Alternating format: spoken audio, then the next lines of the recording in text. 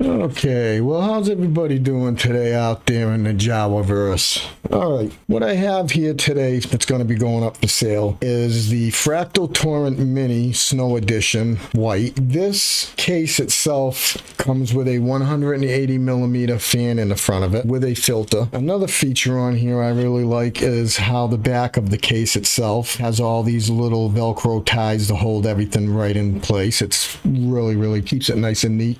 I imagine you could even add in some other ones because these do open up quite a bit. The top of the case has an individual 3.5 jack for a headset, a 3.5 jack for a microphone, so you could use, if you have one that can go with a splitter, or if you use an individual mic with an individual headset, it'd still work out fine for you. This would be a great either gamer or streamer rig. Nice clean system. Okay, right in the middle it has a power button. It also has two USB 3.0, a USB-C, and a restart button. The top of the case, you can grab it by the back right here. It just pops right off. Inside of here is an EVGA 750 watt Supernova, power supply. All the cables attached to the power supply are Asia Horse sleeved red and white cables.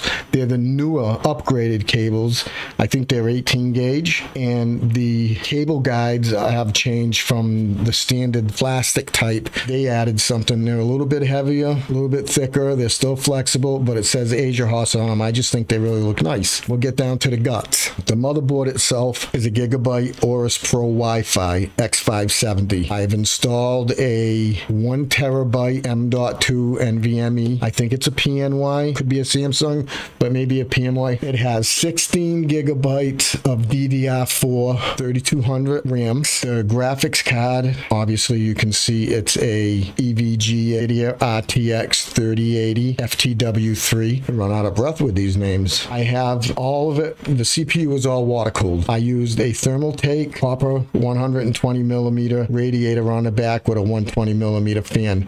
Exhaust out, exhaust in from the front. There's also opening on the bottom where the graphics card has lots of room to pull in air to keep it cool. Really nice system.